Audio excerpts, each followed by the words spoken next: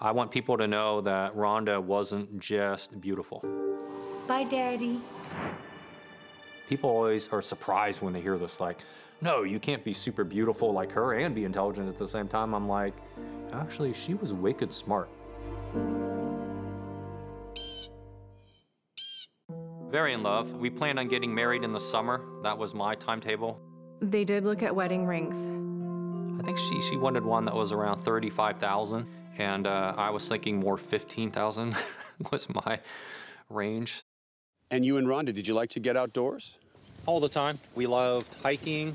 We played a lot of Frisbee golf. So yeah, we were outdoors most of the time.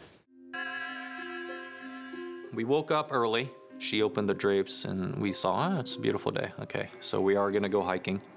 One of the things she asked me on the drive over, she said, if anything ever happens to me, do you promise to watch our daughter and take care of her? And I go, what are you talking about? She goes, I have dreams all the time that I am dead before 25. Did Rhonda ever tell you that she was sensing something bad was going to happen to her?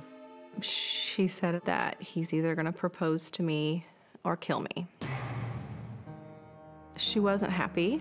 She just fell out of love with him, and they were fighting all the time. She had mentioned wanting to take the baby and leave Steve. Started pouring down rain, and thunder came. And so she just started bolting down, like at a full sprint, running down the trail. And what unfolded before your eyes? I don't know how far down it was, but she went off the trail. A man hiking with Rhonda Casto says that she fell off a cliff last night.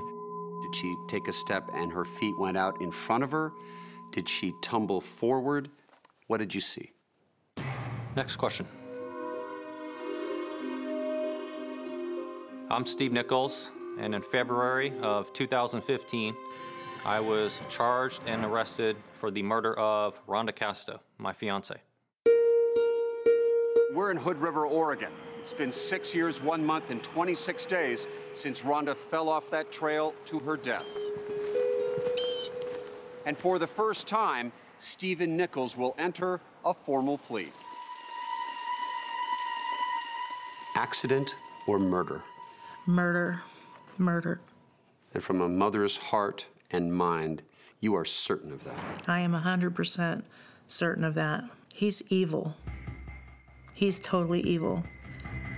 I think I've just left a path of destruction. I'm Attila the Hun, basically, going through women.